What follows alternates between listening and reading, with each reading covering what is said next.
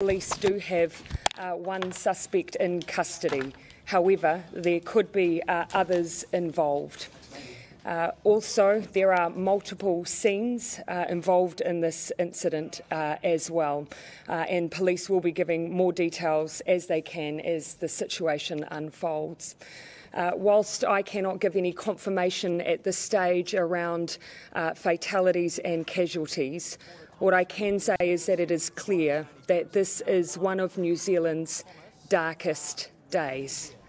受伤民众一一被送上救护车。台湾时间8点40分，当地时间下午1点40分左右，纽西兰南岛大城基督城发生了严重枪击。目击者表示，有男子闯入清真寺，随后就听到连续枪响。当时有超过300名穆斯林在清真寺祷告，有不少人因此而中弹。警方以及医护人员立刻赶到现场，附近医院至少接收了40名的伤患，警方也在一辆被撞烂的车上发现到了炸弹。纽西兰总理随后也出面召开记者会，证实有2所清真寺都遭到枪击，至少1名嫌疑犯被逮捕。由于枪手仍然在逃，因此紧急封锁基督城中部地区，要求所有民众都待在家里，不要上街，学校也紧急关闭。